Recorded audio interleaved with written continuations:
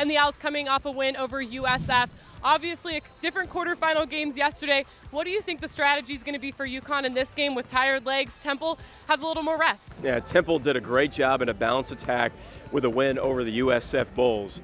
UConn played in the game of the year in college basketball. The entire country was watching that 4-overtime thriller. They're going to be tired. They're going to be sore. Not a lot of sleep, but that's no excuse. It's why it's March Madness, and UConn always seems to have a little bit of that madness come March. What do you think you're going to see from UConn early on in this game? What advantages do they have over Temple? Well, UConn has a size advantage, so they need to go inside.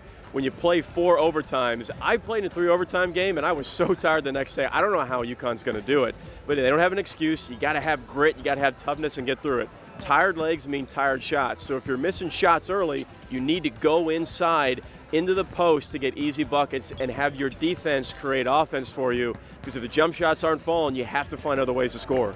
And you called Quentin DeCozy the quiet assassin yesterday. Why is he going to be key in this game to get Temple to the final? Well, he is the guy for Temple. You know, they play a very small amount of guys. They play about 7 guys, but DeCozy is the man when it comes to scoring late in the game. I expect this game, just like everybody else does, to be close. And in late game situations, DeCozy has to step up and make shots. He's very capable because he can get to the rim, the free throw line, and he can knock down the 3. He has to be the guy for Temple to get them into the finals.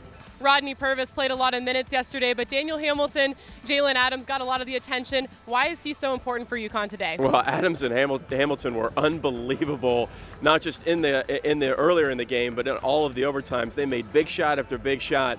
You know that Temple's going to key in on those 2 guys, so Rodney Purvis needs to be the emotional leader and the calming force for UConn.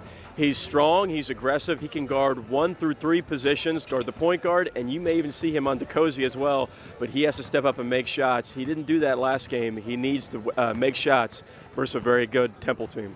Winner of this one will go on to play Memphis or Tulane. A lot at stake here as an NCAA tournament bid is on the line and a spot in tomorrow's final. For Mike O'Donnell, I'm Haley Outen.